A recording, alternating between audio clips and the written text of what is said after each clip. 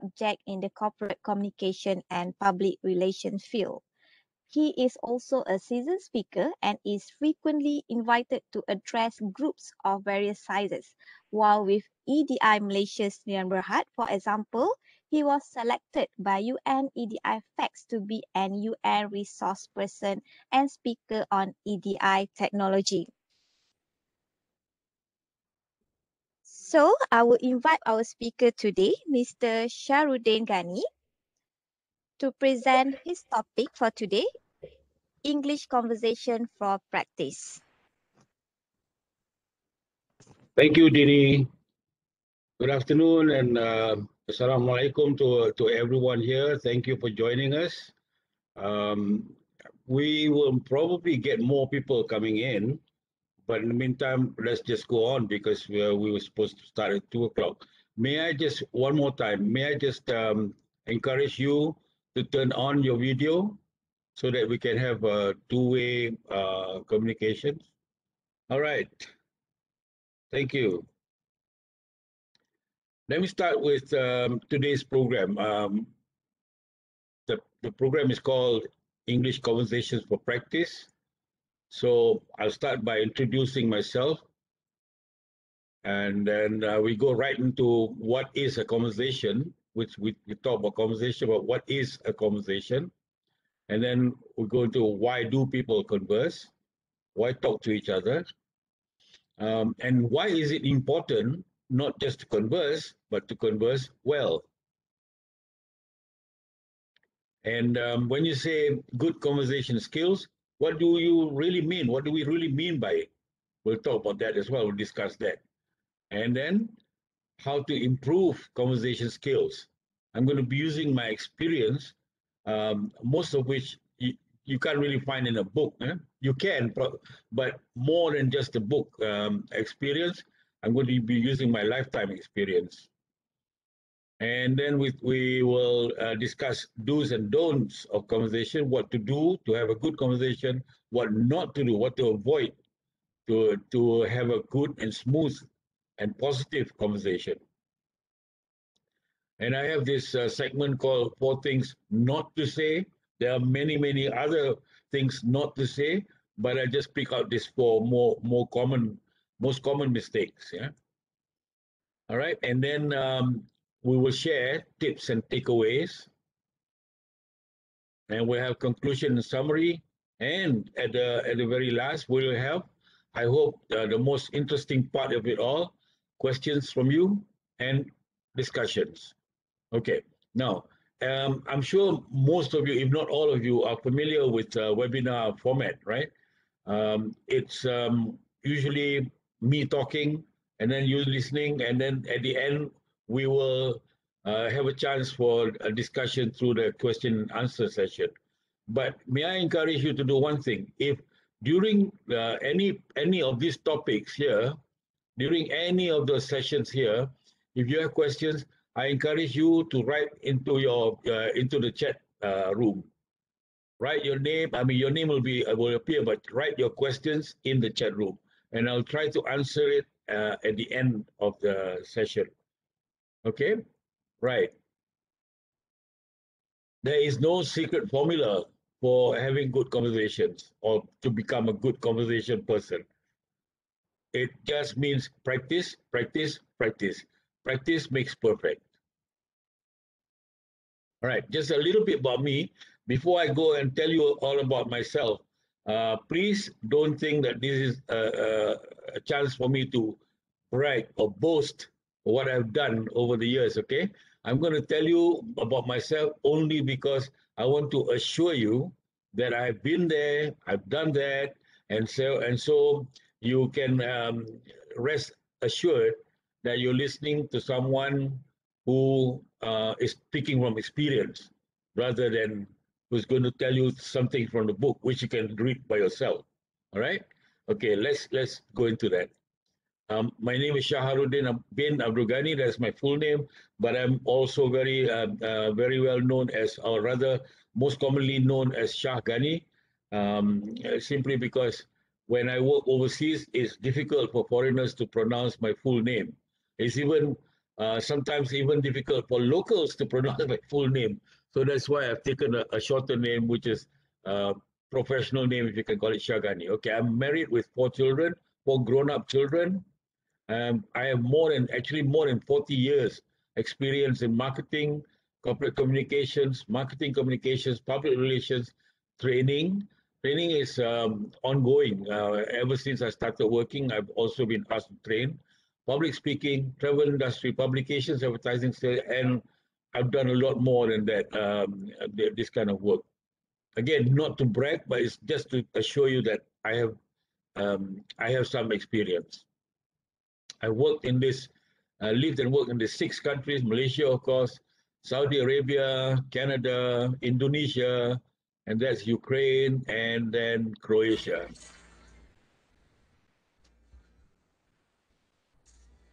The industries I worked in, yep. Who's speaking? Okay. I Cam, think yeah. I would encourage camera on, but mic off, mic on mute. Okay. The industries I worked in: heavy equipment and engineering. Some of the companies I worked for in the Samdabi, Pernas Samdabi, Tractors Malaysia, Gasri, and then a company in Indonesia, in Sumatra. I also work in travel and tourism. I lived and worked in Jeddah, Saudi Arabia. Then I also, this is the main part of my adult working career, PR and communications. I worked for a company in Ukraine, and in Malaysia, Edelman, Ogilvy Malaysia, Ogilvy Indonesia. In the auto industry, I work for Ford Malaysia, International Consumer Goods Trading in Zagreb, and information technology, EDI Malaysia. As our host Dini mentioned earlier, I work for a company called EDI Malaysia, which owns the brand name Dagang Net. In fact, the company is now called Dagang Net. Okay, so let's get started. Now that I've established the fact that you can listen to what I say and maybe take some knowledge from my experience. Let's get started. What is a conversation? The dictionary defines it as a talk, especially an informal one, um, between 2 or more people, in which news and ideas are exchanged. If it's more formal, then you can call it a discussion or a meeting. But if it's an informal talk, then you call it a conversation.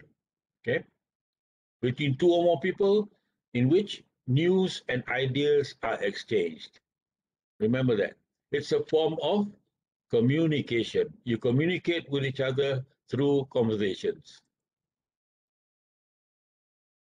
It's a two-way exchange, right? You can you converse by yourself? Well, I guess you can. Look at the mirror and speak to yourself. I don't know if you want to do that every day, because then you have to question whether you are healthy mentally or not. Okay, typical communication mode. Right. Pay attention to listening, right? There must be a sender.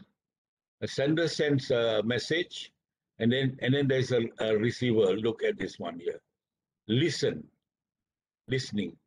Pay attention to that word, because throughout the next 2 hours or so, we're going to be looking at how and why listening is important to become a good conversationalist.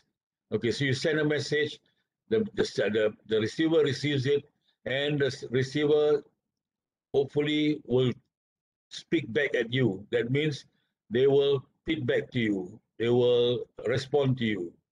And so that's how the communication model works. Now, why do people converse? Why do you need to talk to each other? It's mainly to communicate and exchange what? Exchange what? Information, opinions, and ideas. Okay, these are the main things that you communicate and exchange when you converse, when you talk to someone else. and also sometimes to ask and find out about something or someone. Okay. Now, some of us, we converse because we want to establish social connection. It's important to have social connections because no person can exist by themselves. Now, a big part of why we speak to other people is to sell ourselves. I hope every one of you know what this means. This means that, for example, if you want to tell someone that you are the right person, let's take an extreme example.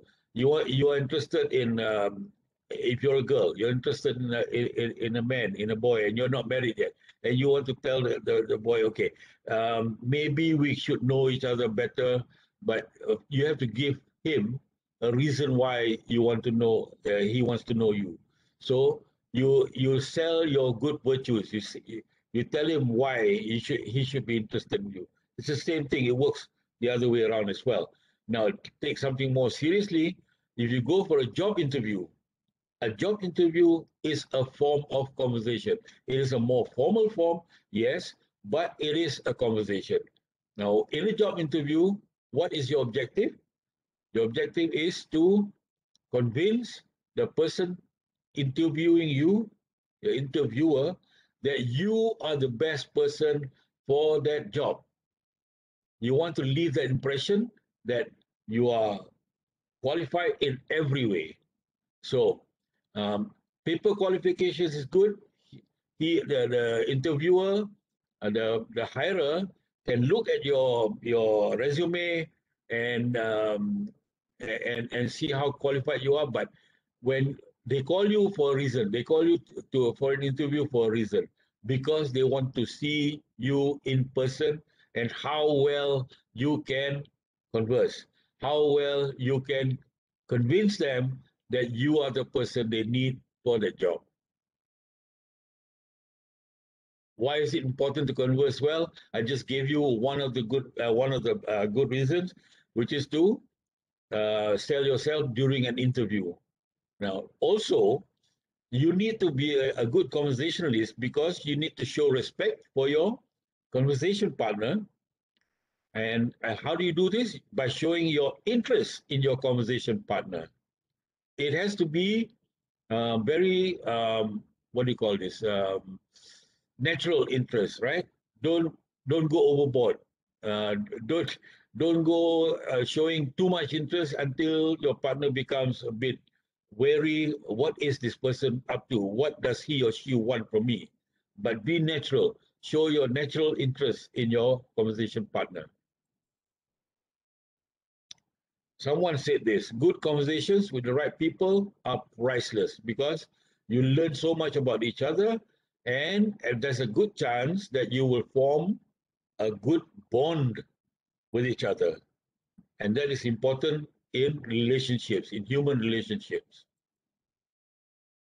As I said earlier, to present yourself or sell yourself well and make favorable impressions. Don't forget, I'll repeat this. You must look at a job interview as a conversation. It is a conversation. Yes, it is a test of how well you converse, but take it as a conversation. Be natural. Don't be too relaxed if, and, because there's a chance that you might get too over friendly and not stay on topic. But remember what your objective is when you go for an interview. You want to impress them. So speak and speak in a manner that you think that will convince them that you are the right person for the job. You also converse because you want to learn more and you never stop learning. I am already very experienced, like I showed you, for 40 years, but every day, I am, Alhamdulillah, I'm very happy that I'm learning something new. You never stop learning. Don't ever think, oh, I know everything already. The minute you think that way, I think you can say goodbye to your career because there's always someone who knows better than you and someone you can learn from. Okay? So remember, you need to converse with others so that you can learn from new information. You can learn their ideas and viewpoints of others, because no person can exist by himself or herself. No person is an island. The saying used to go, "No man is an island," but it's now politically probably incorrect to say there's no man is an island, because we need to be inclusive. So I prefer to say no person is an island now. Okay. Can I have a show of hands by thumbs up if everything is okay right now? Or do you want me to go back and repeat something? All right. I've got 1, 2, 3. Okay. So everyone okay on board now? Everyone's with me? Following? Right. Great. So we can move on. Right. So we talk about having good conversational skills. When we say that, what do we really mean by that? So let's examine. These are my ideas, and again, through experience and through a lot of reading and through being in a lot of conversations, some important ones, some really unimportant ones, some bawang ones as well. So, uh, based on all this kind of experience, this is what I find. When you are able to communicate and receive ideas, information, and viewpoints well, don't forget, it's a two-way thing, right? Two-way thing.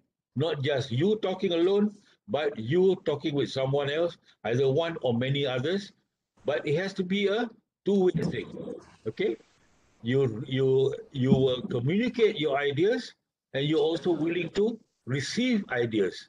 You communicate information, you're also willing to receive information and your opinions. Okay, now that can be a bit sticky, but I will elaborate as we go on, um, how to try and avoid confrontational conversations. Okay, you are considered to be a good conversationalist, good at conversations. When you present yourself, it makes sense, doesn't it? You present yourself as an interesting person to talk to and to talk with. People should go away after speaking with you saying, "I like talking to him or her."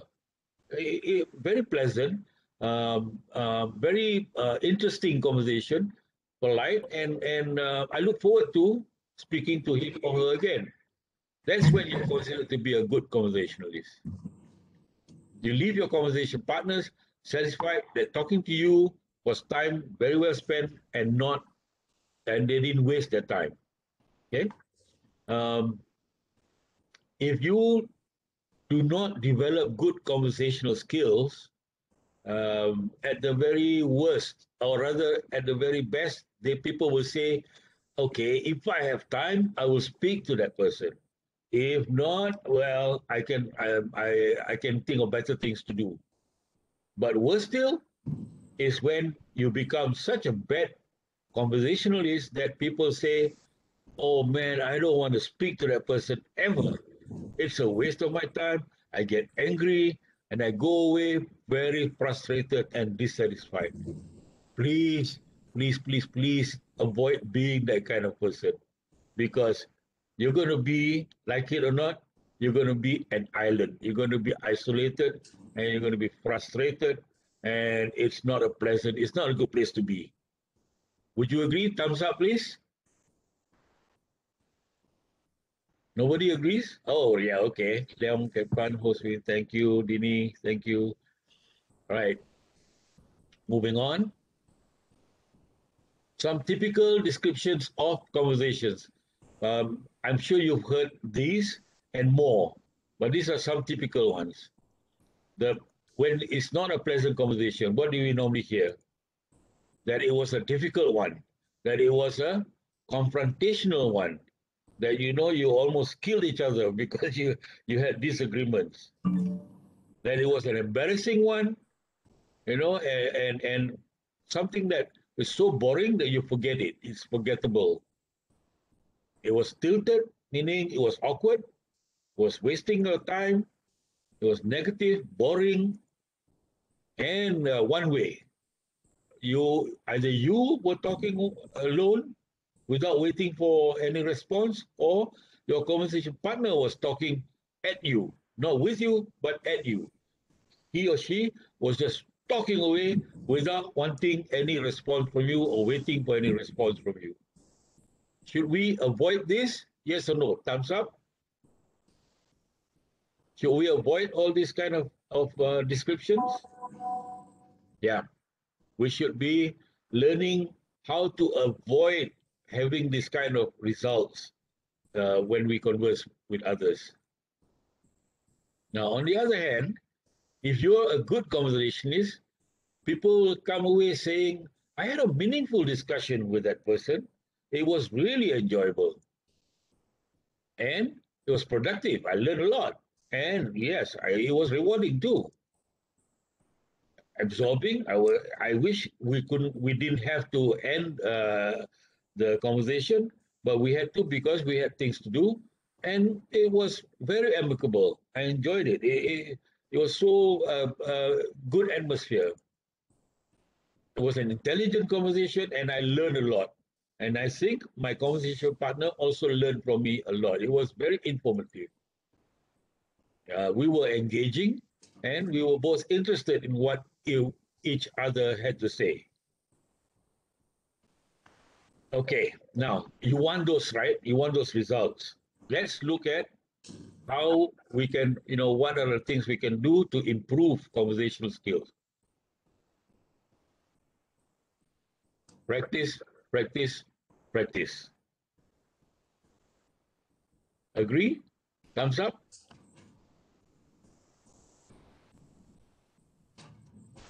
Right.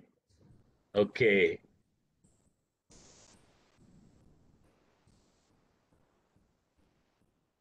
Practice makes perfect. I can't say this often enough. If you expect to be reading a book or YouTubing it, learning how to speak through YouTube, um, it's not going to work. You may be a brilliant person and it may work for you that way, but for most of us, it's not going to work. Practice is what is going to make it work. If you are, for example, if any of you are learning a foreign language, if you don't practice, you learn German, for example, yeah, you took a 1 year course, intensive course in German, and you can speak well in class. You can speak well while you're learning. And then you go out where after the course, you don't practice. What happens to your skills? You lose it.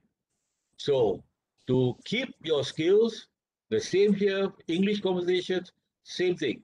To keep being a good conversationalist, you have to keep on practicing. Practice, practice, practice. You're going to get bored listening to me say this over and over again because this is key. This is key. You can learn everything else, but if you're not willing to practice, if you're shy, you're, God forbid, I don't think any of you are, but if you're lazy to practice, if you're embarrassed to practice, it's not going to work. You just have to be very determined to practice, practice, and practice. Okay, now learn how to start a good conversation with a good topic. And once you start it, learn how to sustain it. No, don't just leave it halfway and then walk away or talk to someone else. You have to learn how to sustain a conversation. And very important as well, you have to learn how to end it well. You can't be conversing 24 hours per day, right? Or 7 days a week, right?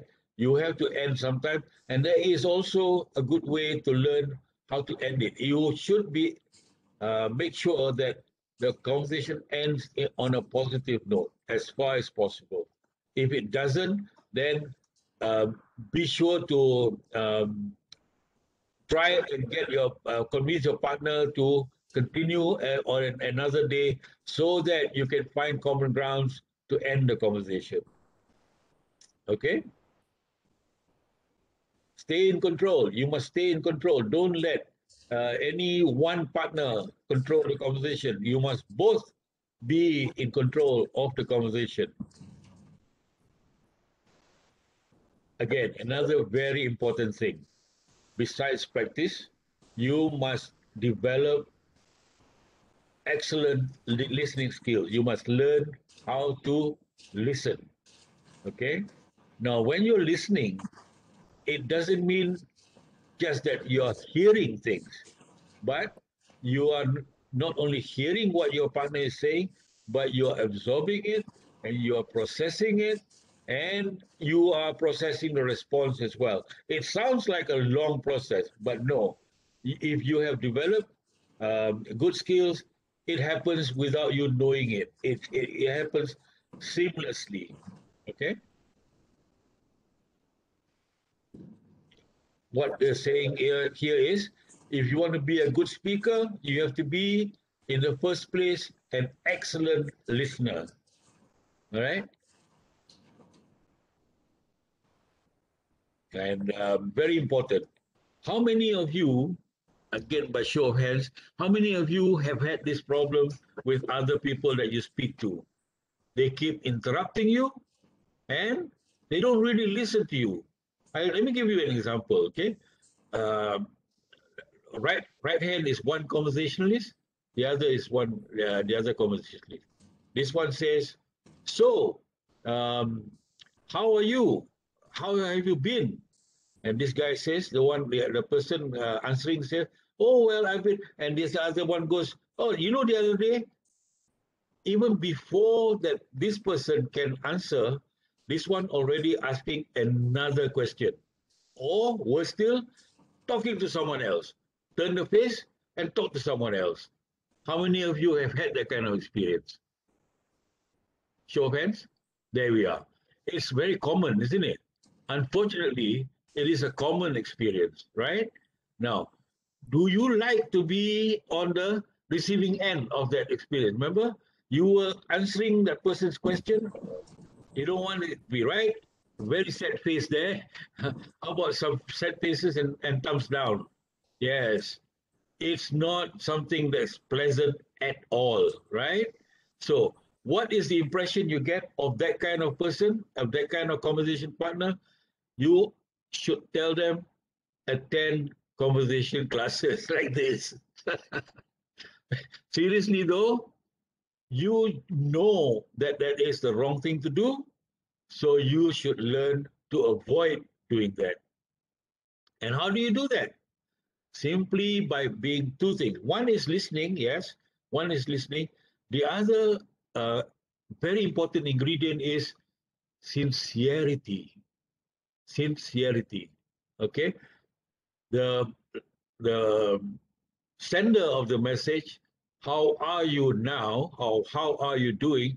Should be sincere in wanting to know how that other person is doing, should be sincere in waiting for the result and responding accordingly. If the other person say, "Oh, I'm not so well," what is the immediate response? "Oh, I'm so sorry to hear that. If you want to share with me, what is your problem? What is your illness?" Okay, that's a good way of saying it. Don't just say, "Hey, what? Huh? What's wrong with you? Huh?" You know, then you come across as being a busybody, right? You should ask, "Okay, if you want to share with me, I'm willing to listen." Unless he or she is a very good friend, then say, "Oh my goodness, what's wrong?" Then that's fine, right? Okay, so you must be a good listener. You're listening to the fact that your partner is saying they're not doing so good. Your conversation partner is saying they're not good, doing so well, and then you should be sincere in wanting to know what is wrong. Okay, you get that? Now, thumbs up if you understand that. If you agree, if you don't agree, thumbs down, and I will try to convince you that that's the way to go. Okay, thank you. Great, great. Thank you. Right, all right. Um, so how to improve conversation skills? Part two, you must automatically engage. Again, right? It's a two-way thing, meaning a conversation is not for you to be standing on a platform and spewing out your ideas, your comments, your stories alone, right? And okay, now the next point, practice inclusivity means if you're conversing in a group, okay, especially applicable if you're conversing in a group, you should be very actively including other people into the conversation. You involve others in the conversation. Let's say there are five of you. You have asked a question of one person. That's fine. That person answers you. Then to start a good conversation with or to maintain a good conversation with the five, you will then ask others as well. And example is, how are you, Tommy? Are you doing well now? And Tommy said, oh, I'm fine, thank you. You know, last week was a good week and all that, blah blah. And when Tommy stops, you turn and say, how about you, Asma? Are you well as well? Are you having a good time? So that is how you include others. Now, again, I want to see a show of hands when I ask you this question. How many of you have seen this? In a group, you find that there's usually one very quiet person, and no one really speaks to that person. How many of you have seen that? Right. Now, chances are, yes, many of you have seen it. Chances are that person is a reclusive or introverted person, right? So that explains why he or she is quiet, right? So what you should do, your duty, your task, if you want that person involved in the conversation, if not, I don't know why he or she should be there. If you want him or her to be involved, then you should bring the person in by asking questions, by asking whether he or she agrees with what the last person said. What do you think? So and so has just said something. I gave an opinion. What do you think? Bring the person in. Be inclusive. All right. So that way you will be known as a good conversationalist. You will be known as a person who knows how to carry out good conversations. I mentioned this. You may include asking questions to prompt others to contribute. Like, for example, somebody has just said, oh, I was in Cherating last week. And then you turn and say, how about you? Did you go for a holiday? And introvert or not, that person will then be involved in the conversation. Okay? Now, take turns. How many of us in a group of friends? I suppose it's okay. But even then, my personal opinion is, if everyone speaks at the same time, who is listening, right? So I'm sure some of you, if not many, have been involved in this kind of a conversation. Everyone is trying to speak at the same time over each other. No one's listening. What is the value of that conversation? Is there value to it or no value to it? If you think there's value to it, thumbs up. Thumbs down for no value. If you agree with me, no value. Right? No value. There's no value in that kind of conversation if no one is listening. Everyone is talking. Okay, so be polite and take turns. And how do you do that? By listening. By listening, you know that okay, that person has finished with his or her ideas. Now maybe I can jump in, and you can use phrases like, oh, all right, okay. So may I venture my opinion now, or may I tell you about my experience? What happened to me last week? So you can do that by taking turns. If you're polite now, you take turns, and there's no need to be rude. You shouldn't ever. You should always wait for others to finish and do not talk over others. That example which I gave you earlier is the same thing as this. You ask someone a question, before that someone can finish, you're already talking to someone else, or asking another question, or venturing your own opinion before you let that person finish answering your question, right? Okay. Now, is what I'm trying to share with you here. Is it new? No, it's not. It's almost like 2,000, more than 2,000 years ago, uh, 2,000 years old. These ideas, right? Cicero was a Roman philosopher and politician. He was a smart man.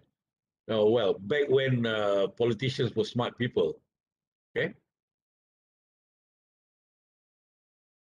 In the year 44 BC, this man Cicero wrote rules for good conversation, and you'll be surprised, as I was when I came across this.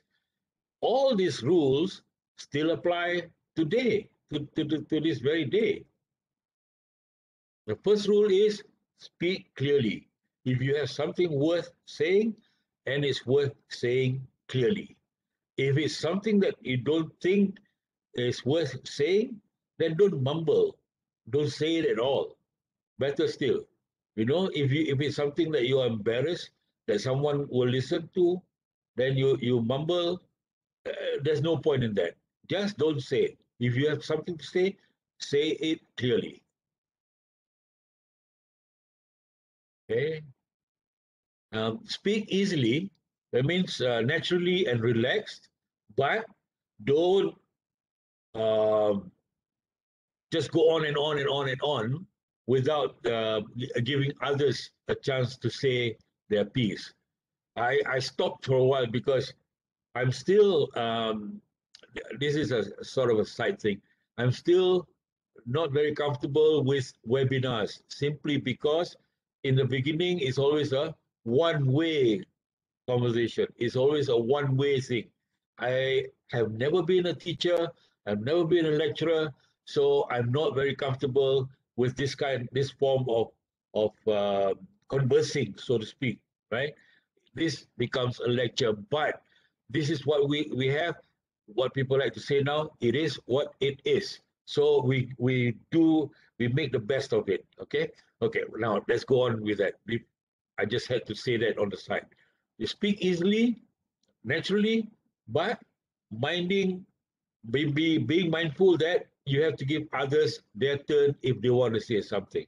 And hopefully, your conversation partner will also give you respect and do the same.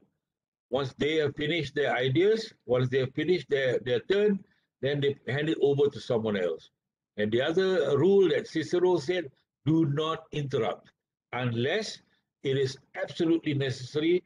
Then you can use very polite transition phrases. Okay, I'll give you an example. If someone is saying things that you don't agree with, okay, you and you are, you just can't wait to say, to give your opinion that contradicts that person's opinion. And you may say, okay, I'll let you finish, but when you're done, let me tell you what I think. That is fine. That's fine. Because then you have, what have you done? You've booked your turn to speak, correct? You have booked, or you have made it, you have announced your intention to speak. Okay.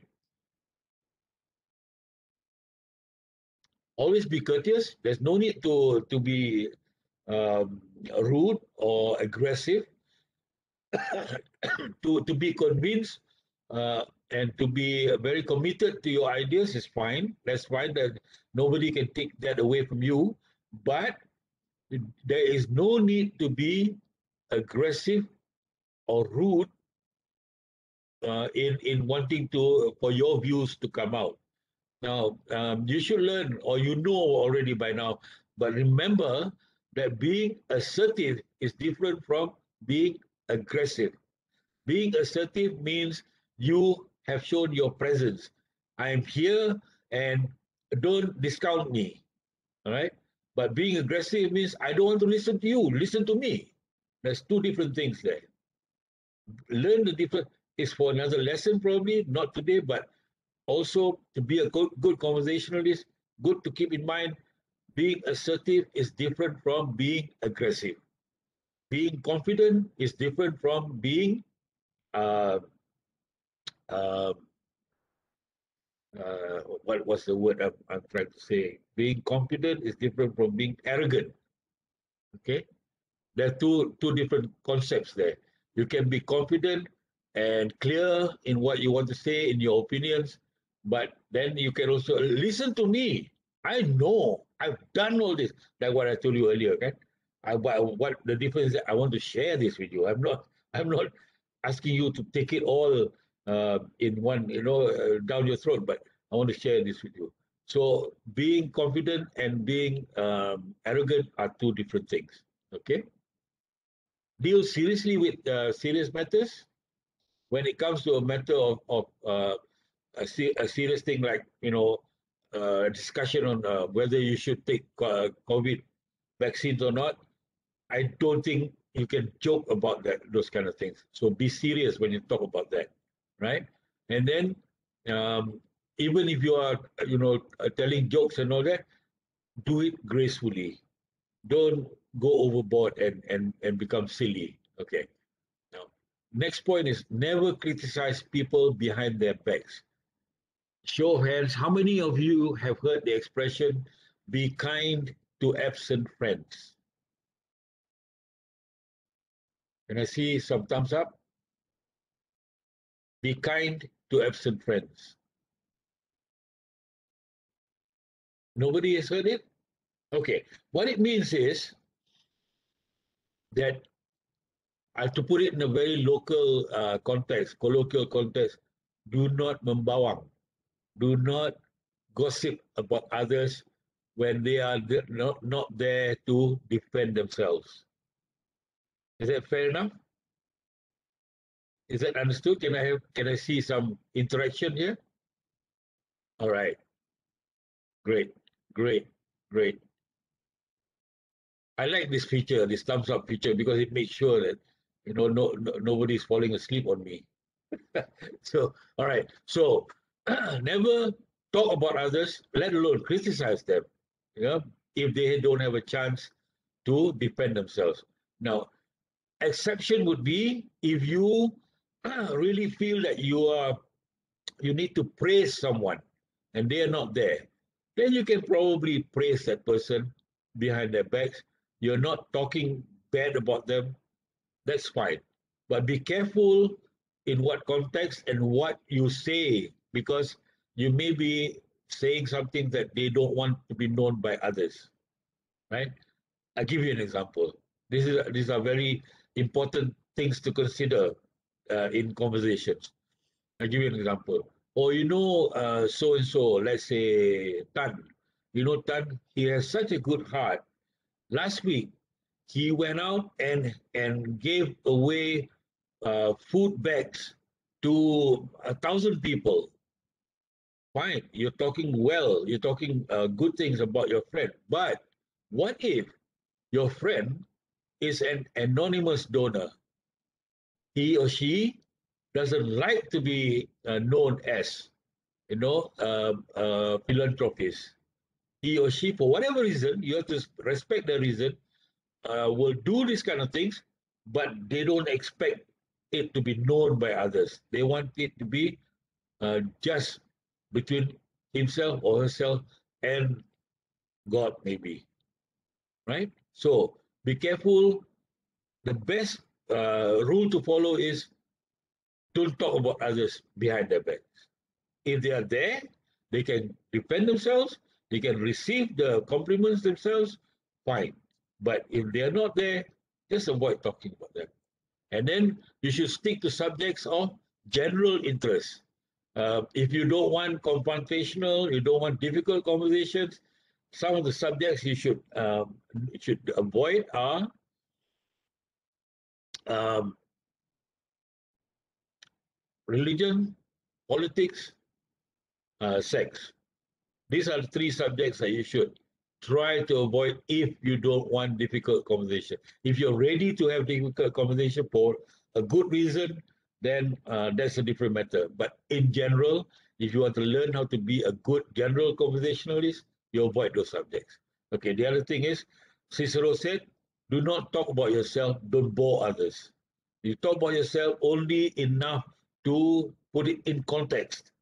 I refer again to what I did in the beginning when I told you about where I work and which countries, in what businesses, and all that. It was to put it in context that I have experience. That's all.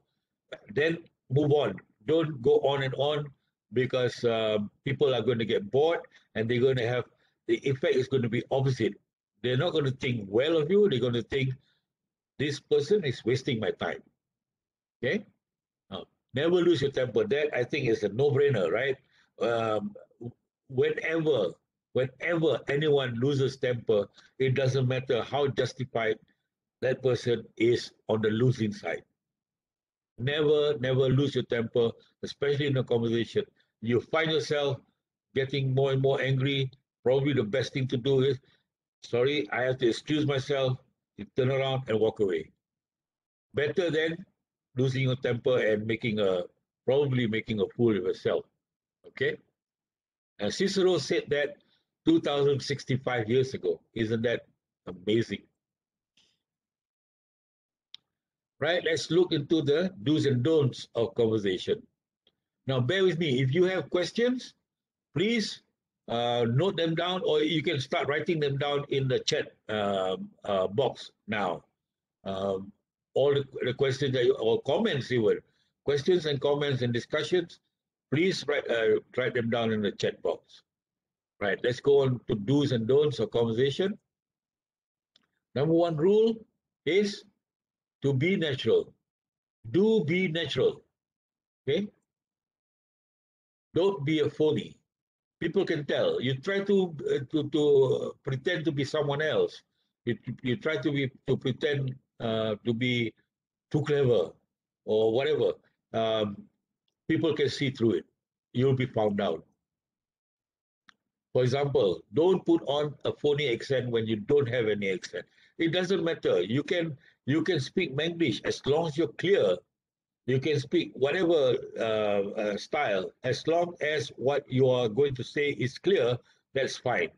It doesn't mean that you have to have the Queen's English to be understood by everyone. In fact, the Queen's English is not understood by many people. Don't position yourself as any subject matter expert unless you are one. An example would be don't position yourself as an expert on vaccinations unless you are really an expert on it.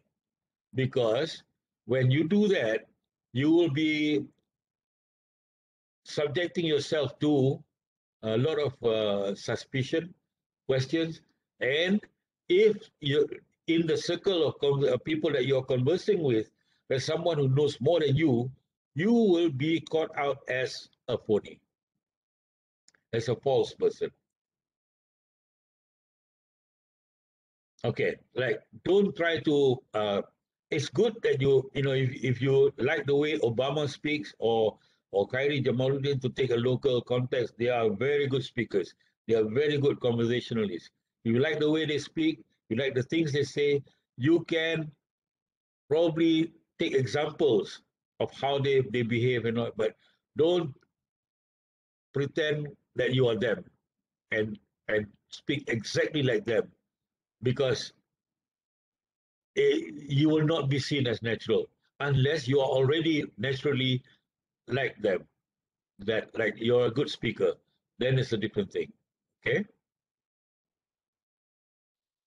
now conversation is a skill. We can all learn to converse well if we do all these do's.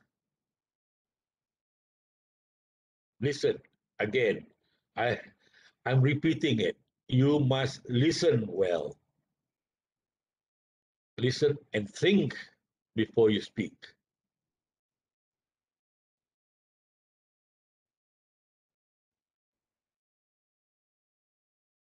You have to listen before you speak. First and foremost, you show your warmth by your interest. How do you show your interest? Okay, by listening to that person. If you know something about your conversation partner already, then you can show your warmth and your interest by saying, "Listen, I know you lecture at the university, and I've known some people who have attended your lectures, and they say you are a good lecturer. something like that. You know, you're showing your interest, and you're showing good faith by telling the truth. Only if it's true. Huh? If it's not true, then don't say it, because then your partner will say you're lying, because I know my university students don't like my lectures. Okay, right. So do not be a conversational narcissist. Another one. That means don't make it all about yourself. Okay, some people are narcissists, that that is actually a disorder which most of us are not equipped to deal with. But you yourself, you can have control over this. Don't dominate conversations if you want to have meaningful conversations. So again, I'm repeating this. The real art of good conversation is not in the talking, but in the listening. You listen well, absorb what you're listening to, and respond intelligently. Then you will have a good conversation. Why? Because when you listen, people talk about themselves, and then you get a chance to know them. If you don't listen well, whatever they're telling you, you're not benefiting from it. Your only interest is to talk about yourself. What makes you think they will be interested? They may be like you, the same thing. So if you want others to listen to you, you must listen to them, right? Take turns. We go over this. Cicero said this before.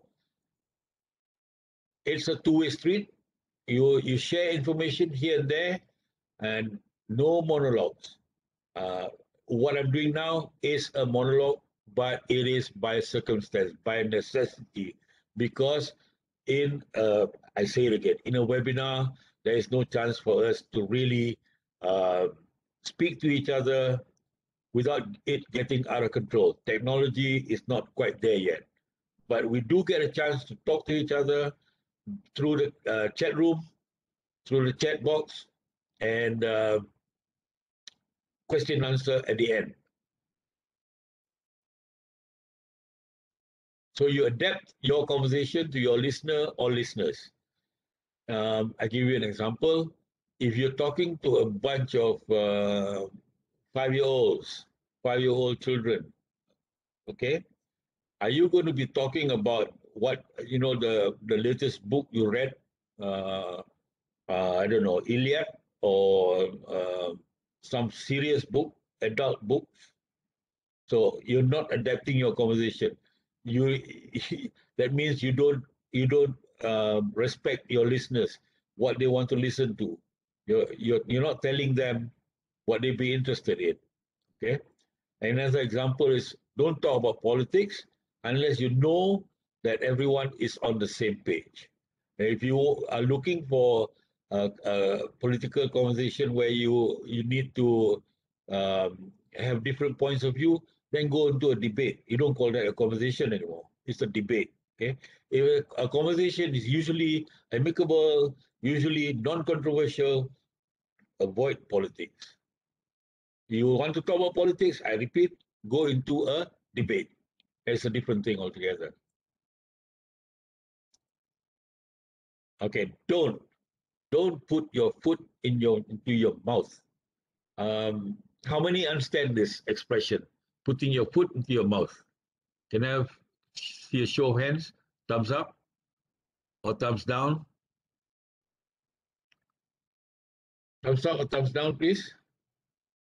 Okay, more. So you understand, right?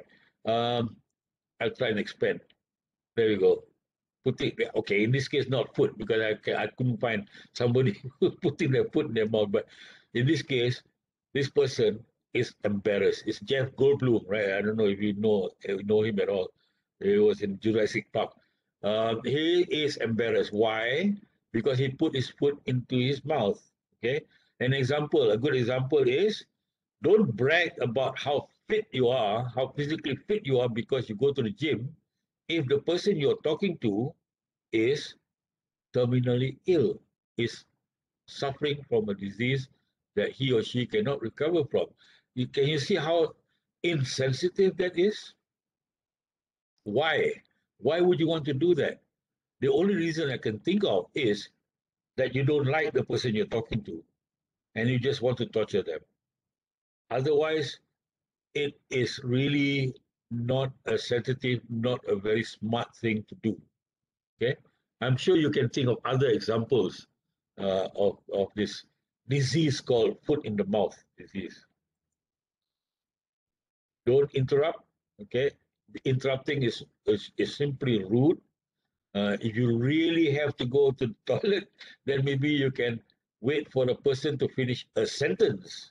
Then say, excuse me, say something like very polite. Excuse me, I'm very interested in what you have to say. Unfortunately, I have to go now. Nature calls. Please hold your thought.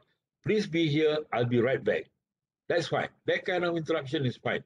But even if you don't agree with what the person is saying, for example, the person is going and saying, I watched Manchester United last night and they were playing rubbish, and you think that they played well, and you say, no, I don't agree with you. And you start.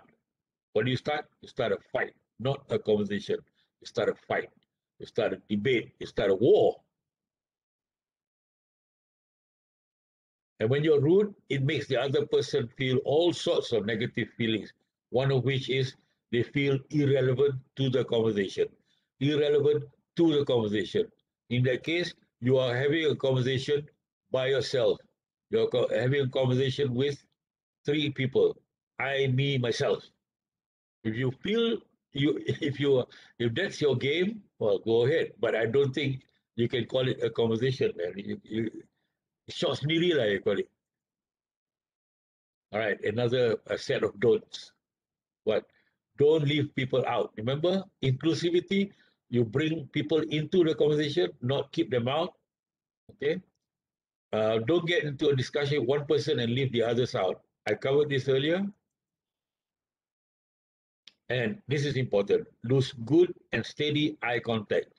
There's a whole, in fact, you can talk easily for 2 hours if you want to expand and elaborate about body language and eye context and all that.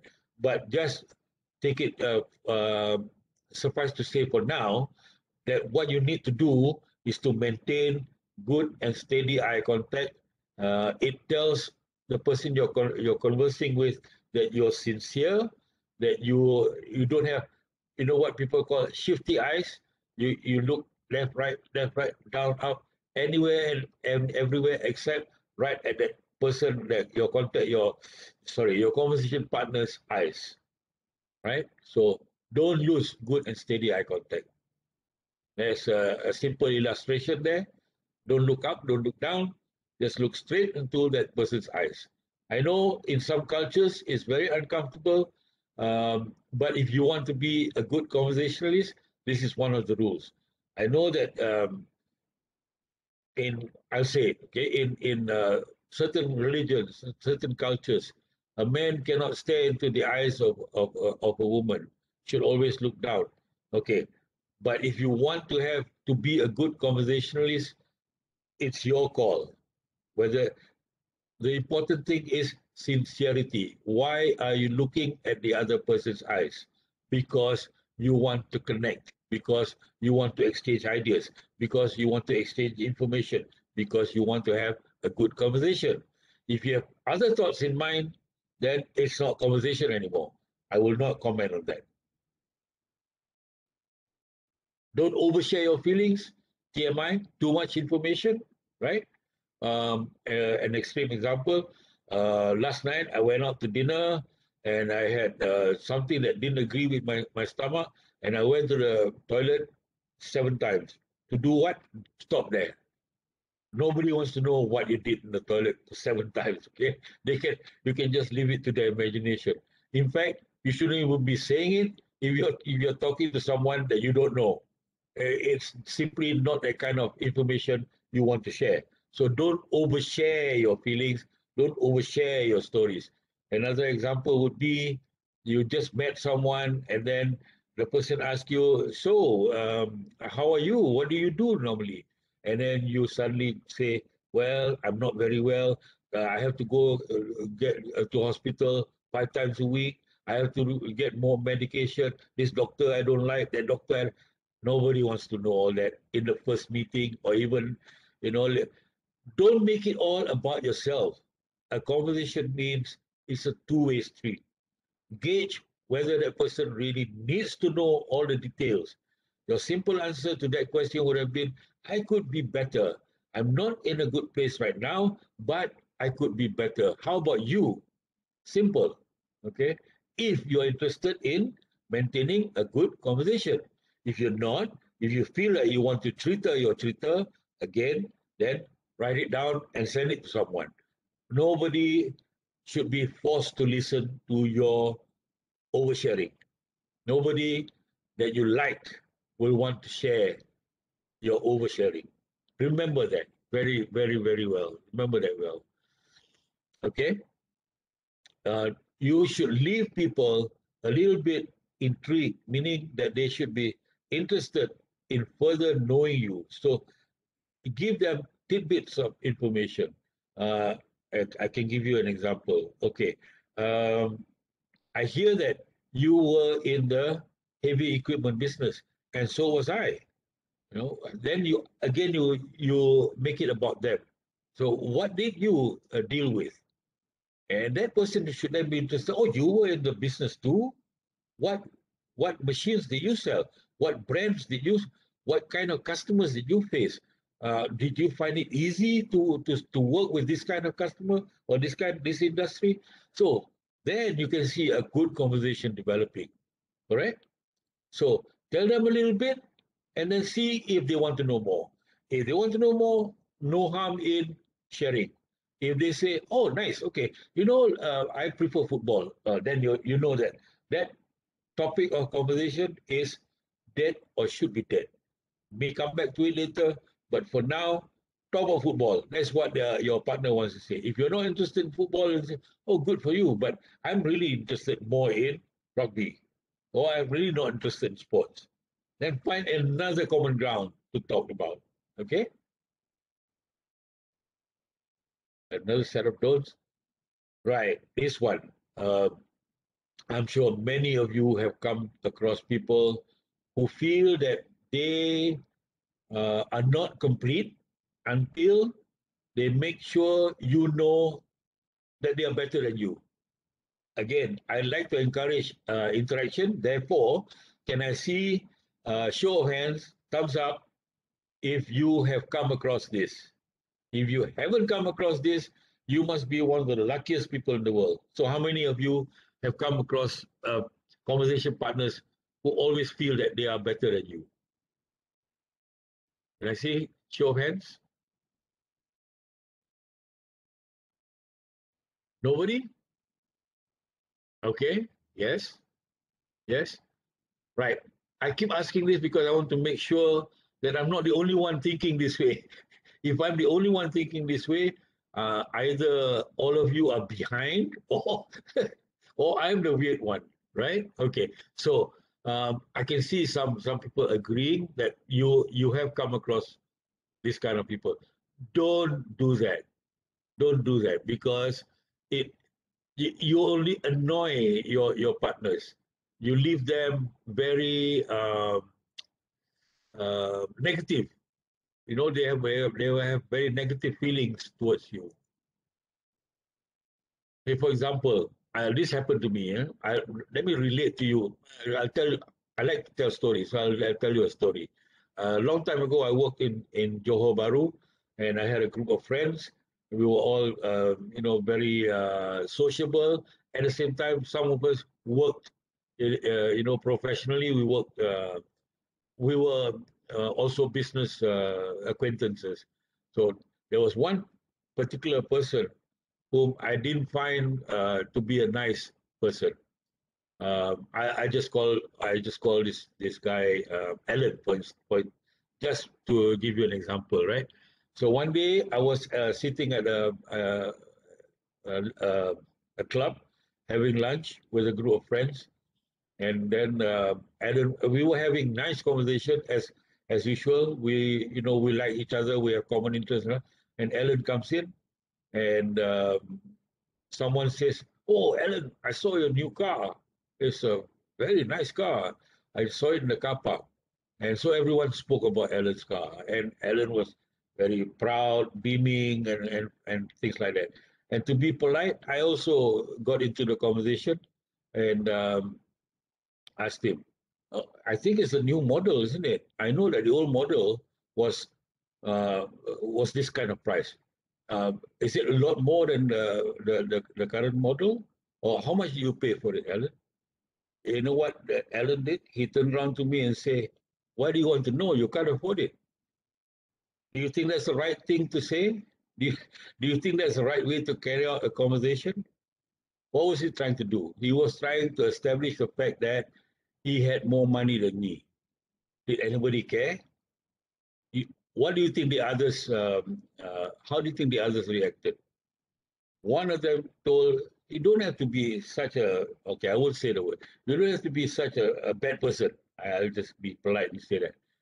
All he did was trying to make a conversation with you. He was interested in why do you have to say that? You know. So that's an example of how you shouldn't get into a conversation, and you shouldn't say what things you shouldn't say um, to to avoid having a bad conversation. They believe, the people who believe, who like to do that, they think they show their superiority, but actually they're showing their weakness, their insecurity, rather than their superiority. Because there's always someone who has got a better car than you, who's richer than you, who's smarter than you. Always remember that.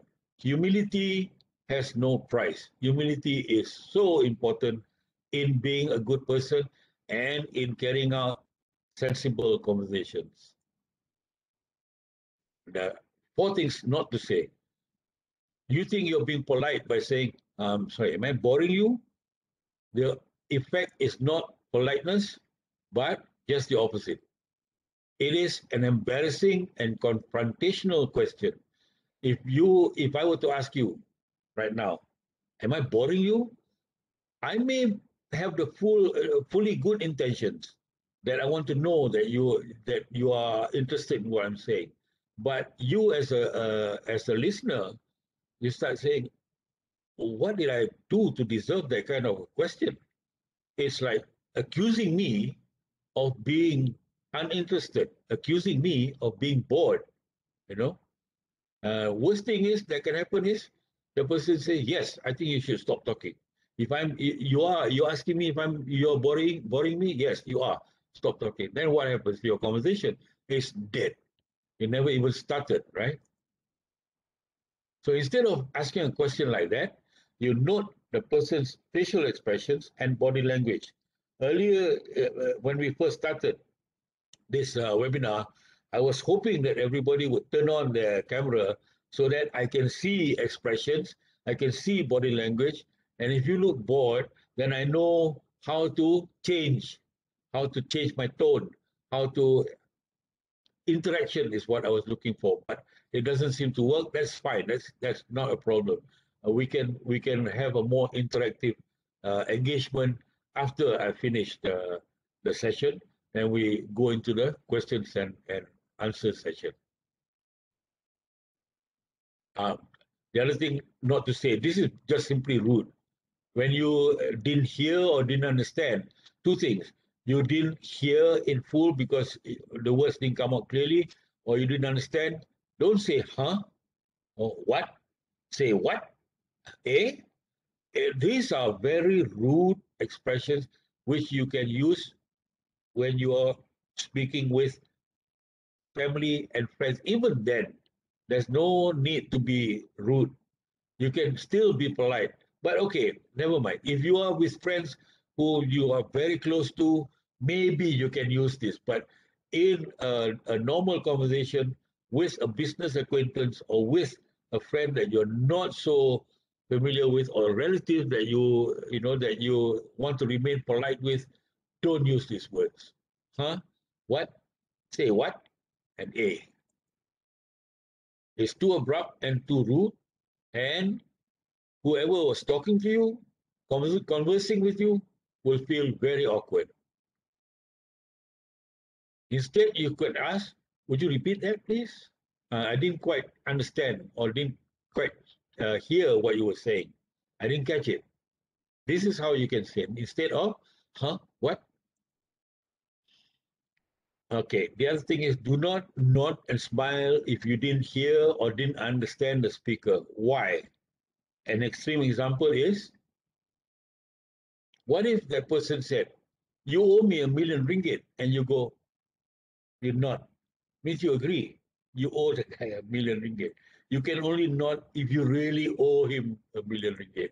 Okay? That person, you then, when the person said, okay, give me my million now, and you go, oh, all right. The other thing not to say is grammar Nazi. How many people know what grammar Nazi means? Any show of hands? Okay, I'll explain it. Grammar Nazi is when it's someone who insists on correcting someone else when they are speaking. An example here is somebody says, between you and I, and you say, nope, you should say between you and me. It's not between you and I. You interrupt and you say that. Okay? I'll tell you why you shouldn't do that. You'll come off as boastful, smug, um, not very nice person. And whatever rapport you were trying to build with the person you're speaking to is dead. Okay? You may be right. In this case, you're right. You should say between you and me and not between you and I. Right? But being right, what? So what? So what if you're right? But you don't you have killed the conversation. So you won the battle, but you will lose the war. That's what I mean there. And I love this saying, okay? Especially the first sentence. It is better to be kind than to be right.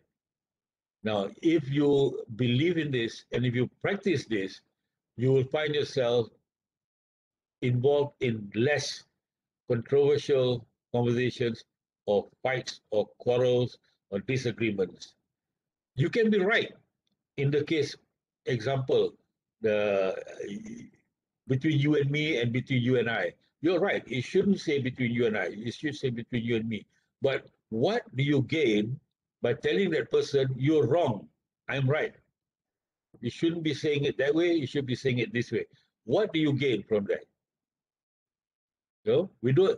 The saying goes, we do not need an intelligent mind that speaks, but a patient heart that listens. Again, the keyword: listen, listen, listen.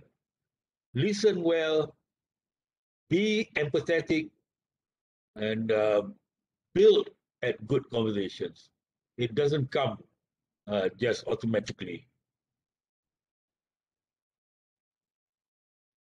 Okay.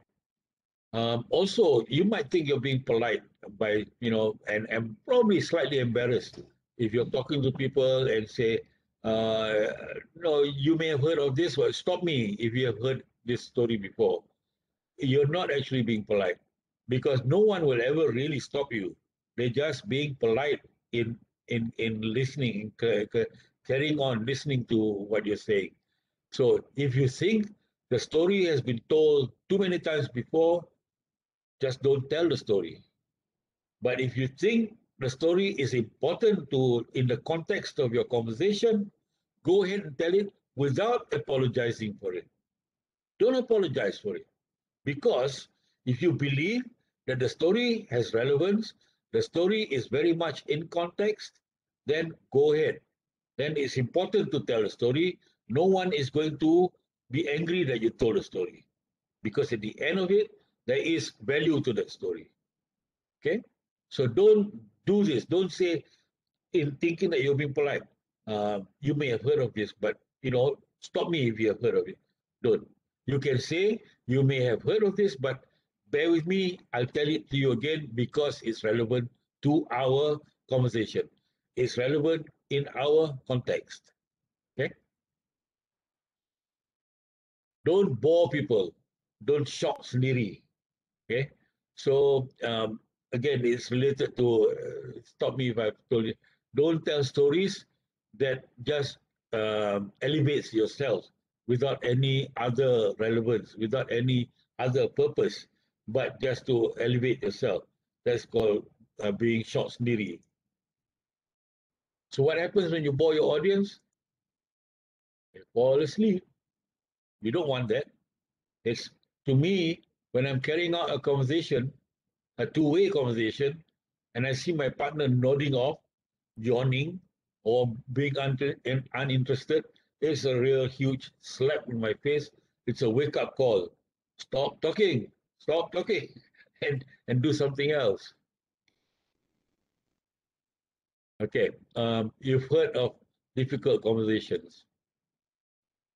It's a situation in which at least two parties are talking to each other, engaged, where there are differing opinions. Remember, if you start talking about religion, you never know what the other person's views are on religion, and if you start giving your perspective on things, it may not jive or it may not be the same as the other person's perspective, and your needs and your wants might be different. So you will get into difficult conversations. And a conversation becomes very difficult when you let feelings and emotions rule. Rather than keeping a cool head, you give in to your feelings and you give in to your emotions. Then you will have more than just difficult conversations, you will have a minor war.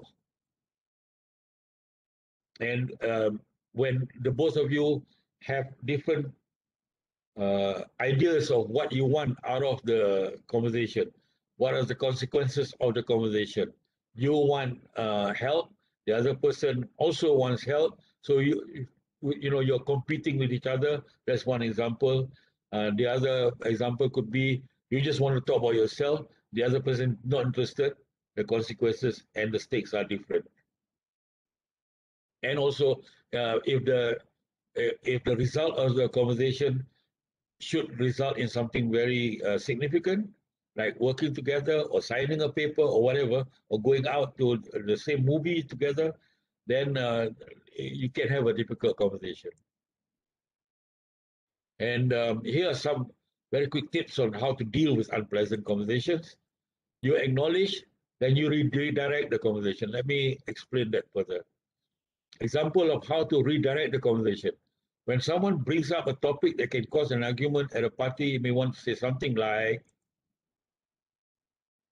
you acknowledge that that person has a different opinion. There are quite a few different opinions on the issue.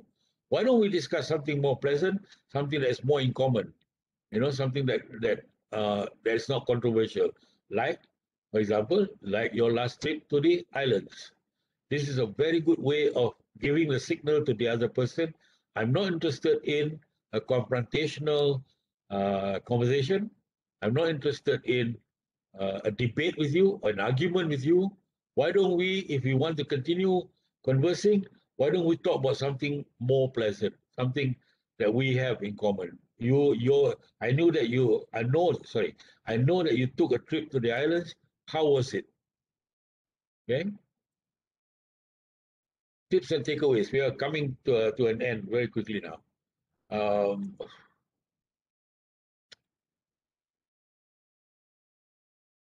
Conversation is supposed to be flowing. You know the right thing to say and make it sound effortless. That means you're not, it's not something that you put on. It's natural. For many, this is difficult because they think too much about it. Don't think too much about it. Be more natural. Okay. Then they can't seem to take the conversation beyond small talk. They can do small talk, but they cannot give any, make it more worthwhile. Do not stress out about it. Be natural. I always enjoy conversations by sharing something in common. Because, for example, I just finished reading a book that the other person reads a lot. So I ask that person, what are the books they are reading? And you start a good conversation. You find a common ground. Okay. These are the three things I look for in a good conversation partner. I look for warmth, sincerity, openness, yeah, and I look for a connection that we both feel that we are connected. You come to a conversation with topics that you're ready with. You converse to connect rather than to confront. Conversations are essential life skill. It's necessary in both your social and your workplace. And the key to being a good conversationalist, I'm going to say it again, listen well, respect your partners, and practice, practice, practice. So, okay, we have come to the end of the session. Can you please put your questions in the chat box? Or you can turn on your video and you can ask me questions online directly. Dini, can you take over now? Yes, sure. Yeah, moderate the discussion. Okay. So, to all participants, if you do have any question, you can write in our chat box, or you may also switch on your mic And video, if you and want. video. Yes. If you want, switch on the video.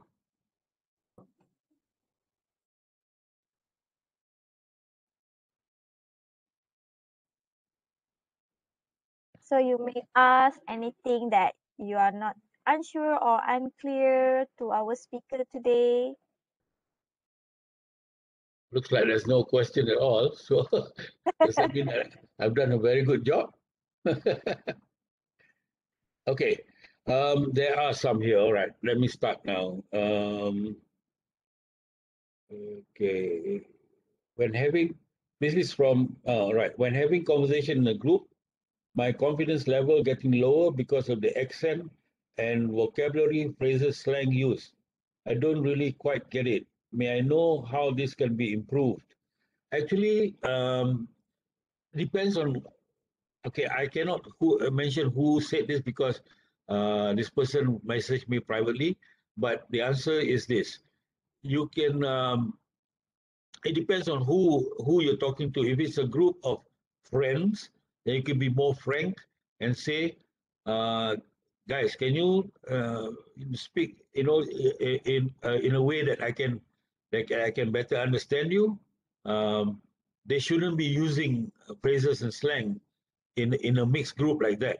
Okay, um, but the part about my confidence level getting lower, you shouldn't. Your confidence level shouldn't be lower because this is how it is.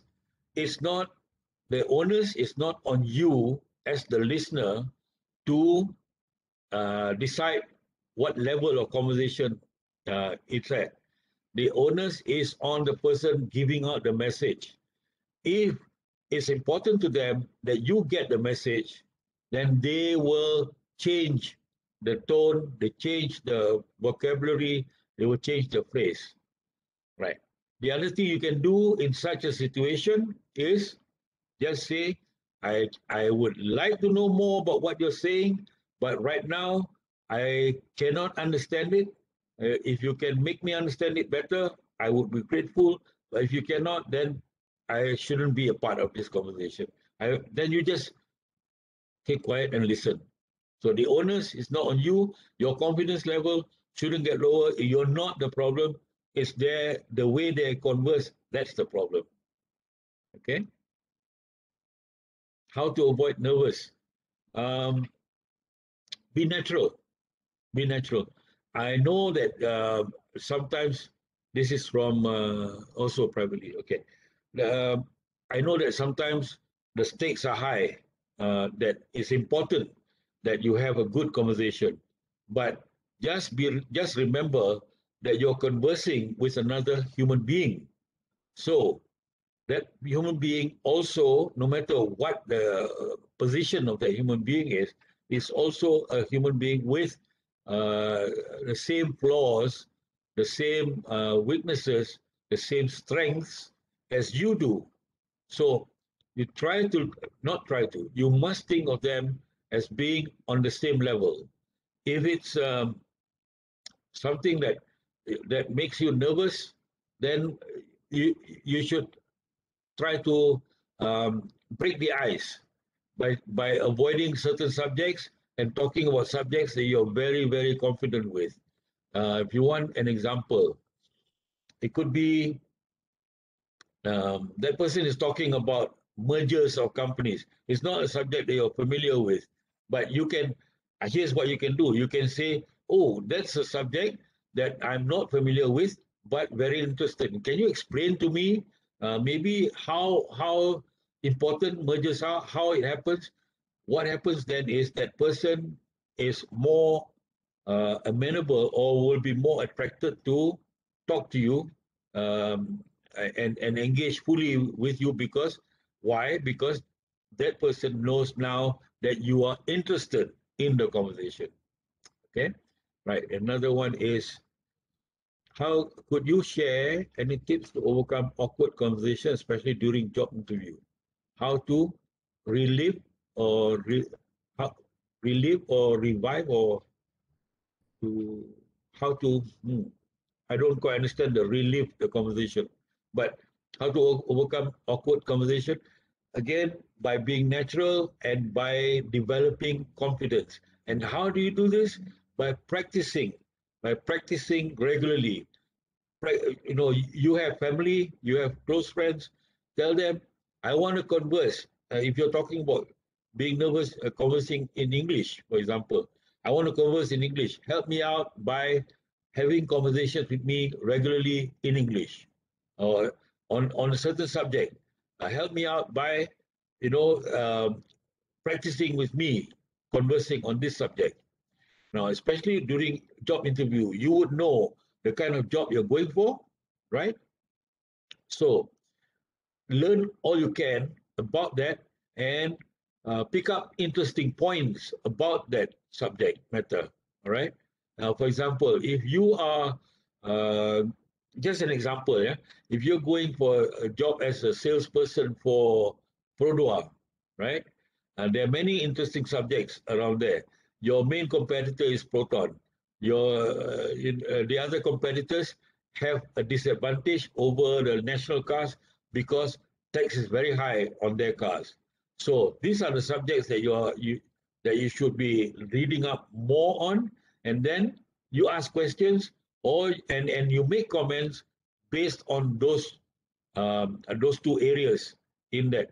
So it demonstrates that you, number one, that you are knowledgeable, you know, at a certain level, and that you are interested in the whole subject.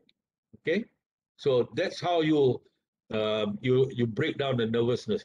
Now, being nervous is not necessarily negative. Remember this. This is not today's webinar is not this subject. This is not a relevant subject. But when you mention nerves and all that, I would say it's relevant now. Being nervous is not a negative feeling. When you have butterflies in your stomach, when you're nervous about something, it's a good sign. You may laugh at this. You may think, what is this man going about? How can you be nervous and it's a good sign? It is because it shows that you care, that you are passionate.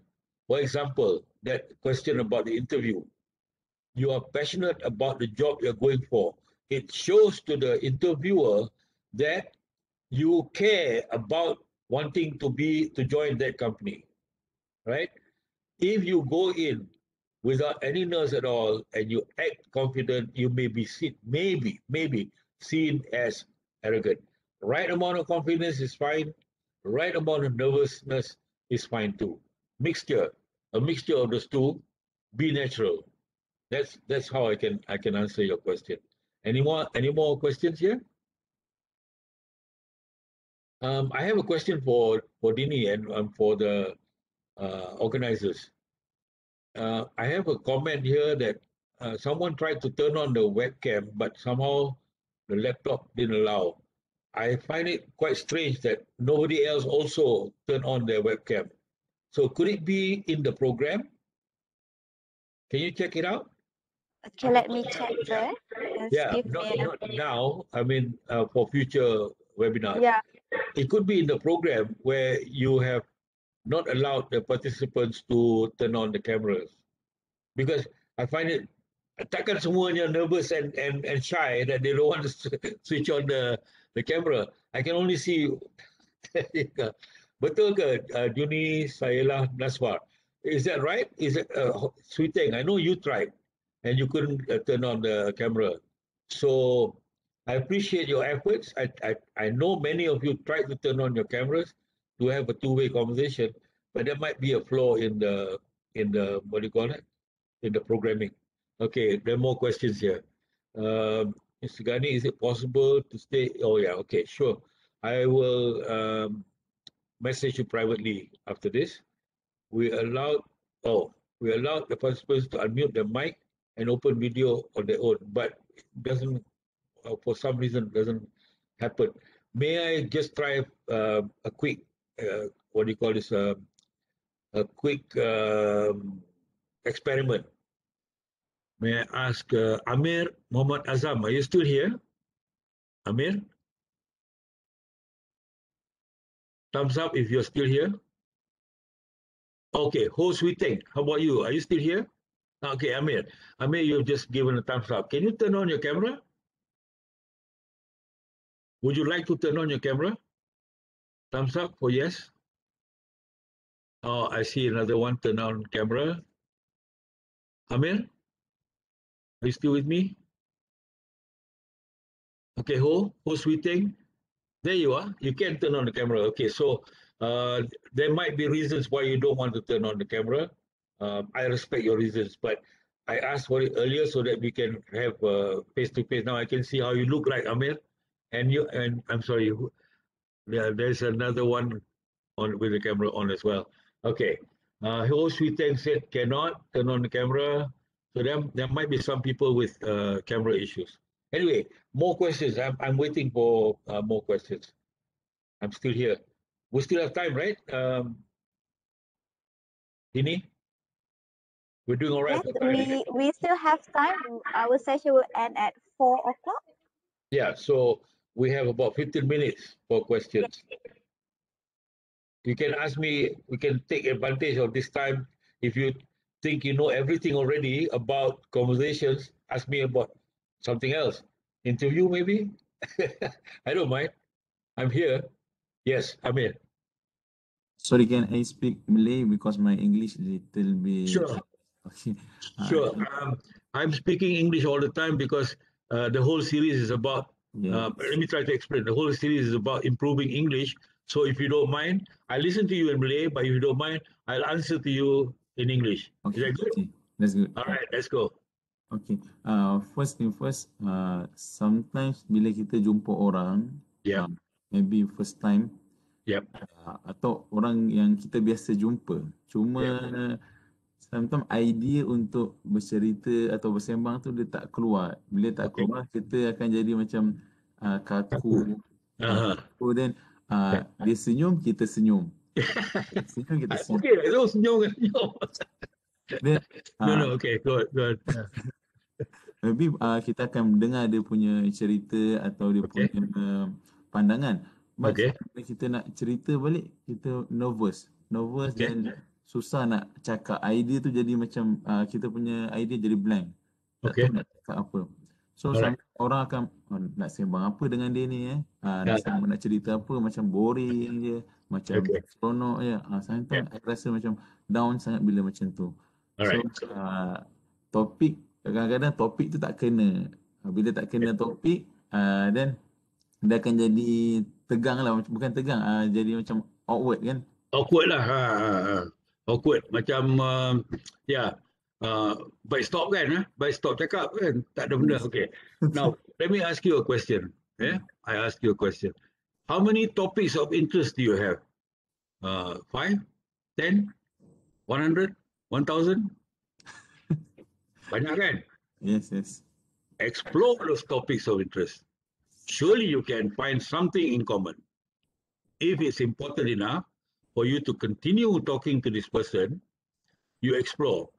Bila dia cakap and they tell you that what they are interested in, you pick up on that. Kalau for example, you're talking to another guy and the guy says, last week I'm a football fan. Last week I watched a very good match. Did you watch? Dah, connect. If you're interested in football. Kalau tidak, you say, oh, I football tak berapa sangat, but badminton. Did you watch the Bangkok finals? Tengok-tengok, dia interested. Okay? So, these kind of things, surely, after about 3 or 4 attempts, right, at different topics, surely there's one that you must be interested in. Or, that person could have just come out from jail and don't know anything at all. Cannot be that. So, there must be one topic of interest that you both will find. The point is you got the right thing. The point is find common ground. Find a common ground that is easy to talk about. Like I said, best to avoid religion, race, politics, and sex. Those are very dangerous topics. Might be interesting, especially the last one, but try to avoid it because you don't know yet the kind of person you are speaking to. Am I speaking to quickly for you? You understand, right? Yes, clearly. Yeah. Thank you very much, sir. Again, I repeat, I'm speaking in English because that's the spirit of this whole webinar, so that we all learn to improve our English. Okay. Very good question, Amir. Did I answer your question well enough, or do you need more clarification? You need more? You need me to tell you more? No? Clearly, sir. Thank you very much. All good? Okay. All right. Thank you for the question. All right. Anybody else? Sweeting, are you okay? I see that you still cannot turn on your camera, but you can ask me a question. If I can hear you, I can answer you. Anybody else? Maybe we can have one more question, last question for today.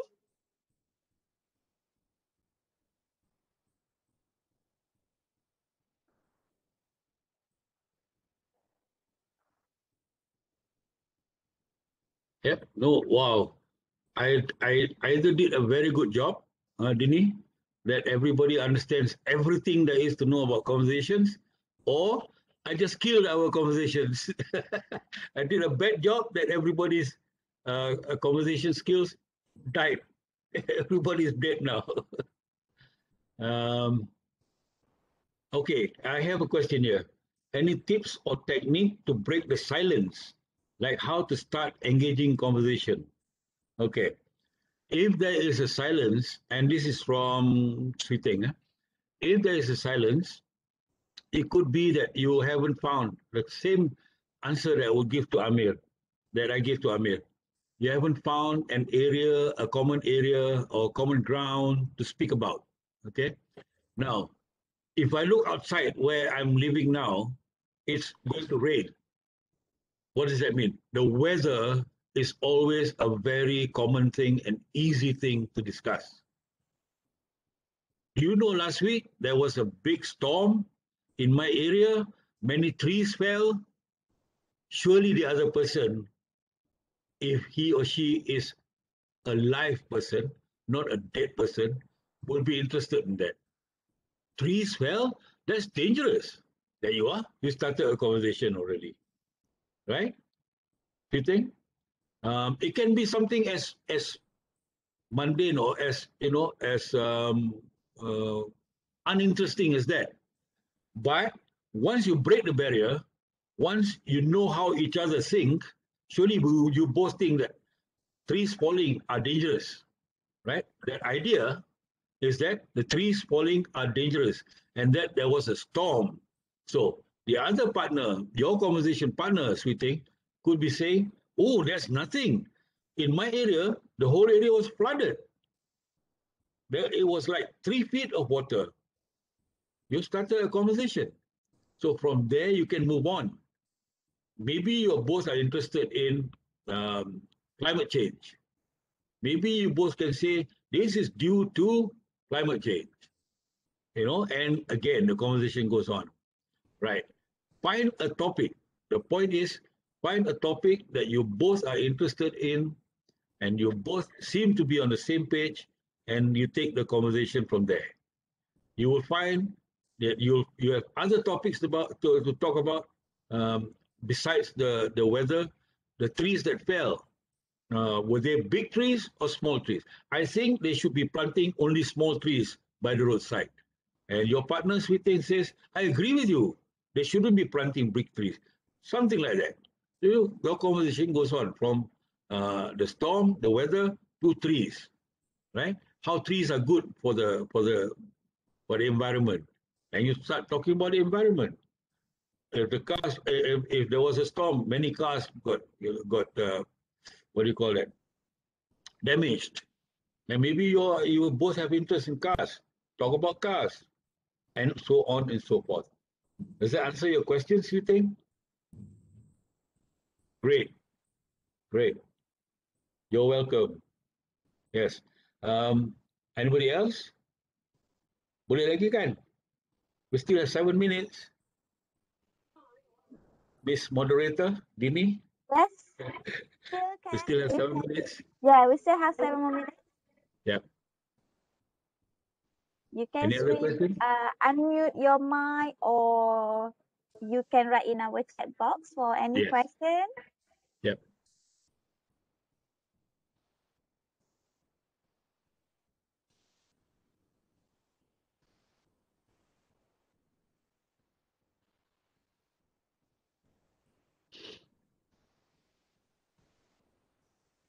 Anybody else?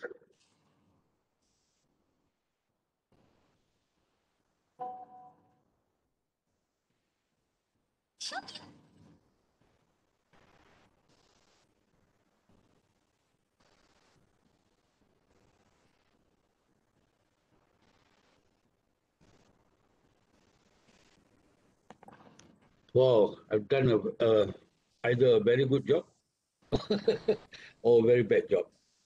All right, let's see show of hands. Did you all enjoy the talk? Show of hands. Thumbs up if yes. Thumbs down, I don't mind. I don't mind seeing thumbs up. Thank you, thank you, thank you. Any thumbs down? Because I welcome thumbs down as well, because then I know how to improve. Good, excellent, excellent. Okay, I have more questions here. I'm looking forward to, okay, afraid to talk to people. Okay, Puspalita, you're afraid to talk to people with angry face. Very good question and very common. I agree that some people have the kind of face that says, do not disturb me.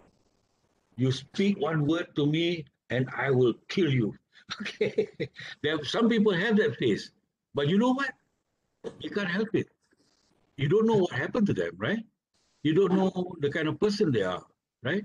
All you know, it's a face of a nervous person, a person who is not used to talking to others. So my advice would be, probably, I know it's hard. It's not going to be easy. It's hard. But ignore the face or the look on the face. And if you find that it's still necessary to talk to that person, to converse with him or her, go ahead and do it. Go ahead and do it. What's the most they can do? Ignore you or tell you to shut up. And you just say, okay, thank you. Walk away, finish. No issue, right? What's it to you? That nothing, right? The problem with that person's angry face is their problem, not yours. So you have nothing to fear. You feel like you need to converse with that person, talk to him or her.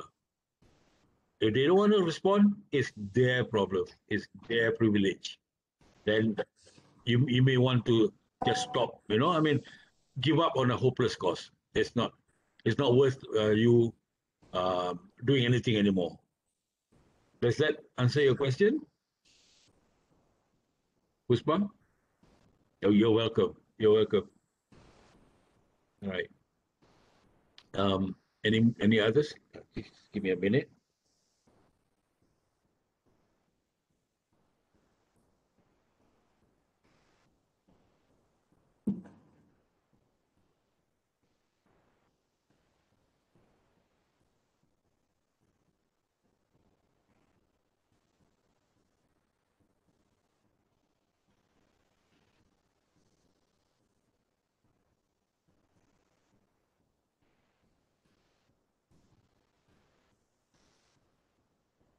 Right, any others?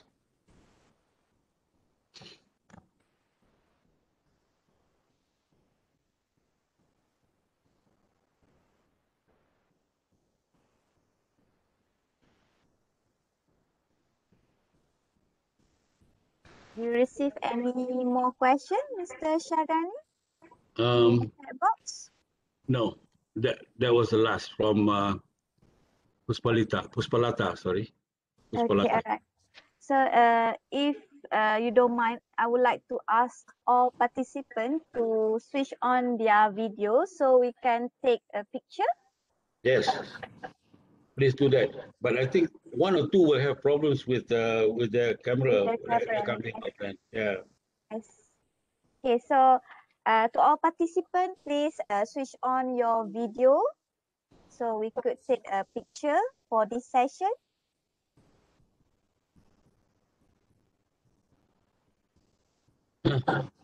They all don't want to be in the. Okay, here we go. Now Okay, we can yes. see Kapilia Kade. Hi. All right. More. More? Anyone else? There we Yes. go. Thank Hello. you. That's nice. Thank you, everyone. Okay, anyone else? Can we get a few more?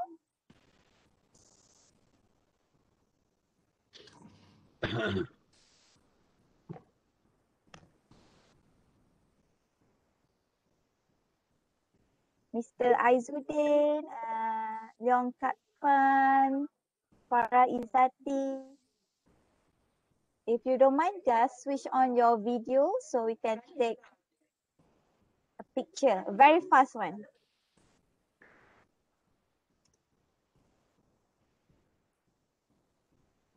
Somebody Okay. will put a thumbs up instead of a picture because they Yeah. cannot put the video. Yes, yes. So I If you think cannot that open your video, then put thumbs up. There. Tweeting. okay. All right. Okay, so we just okay, in 1, 2, and 3. Look at the camera. Look at the camera. Okay, one Smile. more. Okay, now we go for freestyle. Okay, 1, 2, and 3. Okay. So I would like to say thank you to Mr. Shahgani for the You're very welcome. informative session for Welcome. today. And thank you to all participants for joining with our English webinar for today. Thank you. Okay, so we have one last survey question before you all leave the room.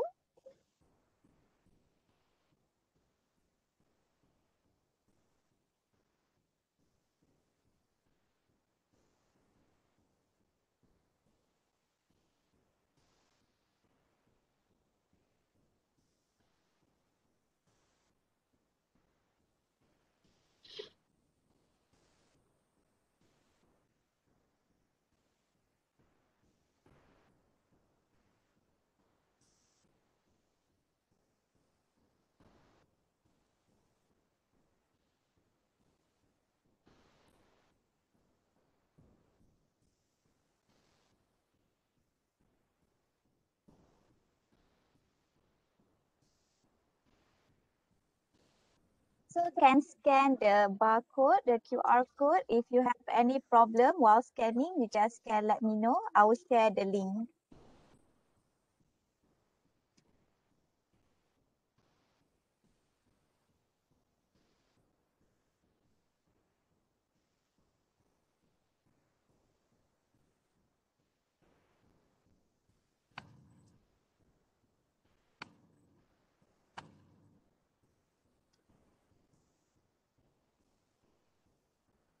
Already share the link in our chat box.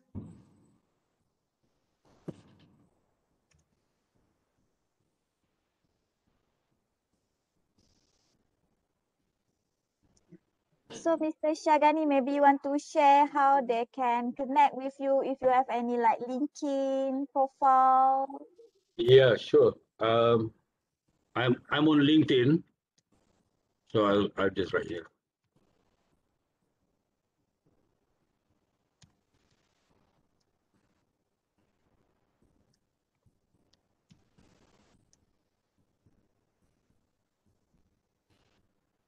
I also give my WhatsApp number.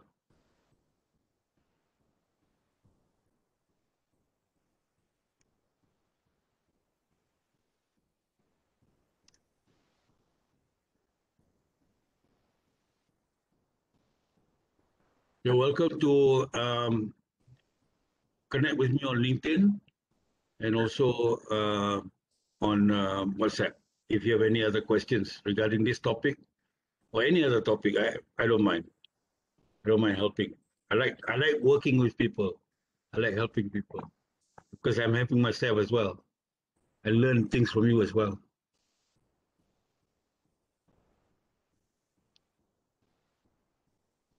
Gimana, Amir? Are you okay? Okay, sir. Thank you very much. Very Maybe good. I send question on WhatsApp after this. Okay. Sure. Yeah. Hey, but you actually jangan malu-malu. You can ask here. Okay. I don't mind. You should have asked it when we had the session, but still All right. at the time. Okay. So the next one is when, Dini? Next webinar on Thursday, is it? Somebody's asking. Shazad Nick wants to know the next webinar. Yes, next webinar is on Thursday. Right. But that's not with me though. So you all can turn on camera. Jangan malu-malu. Help the next webinar.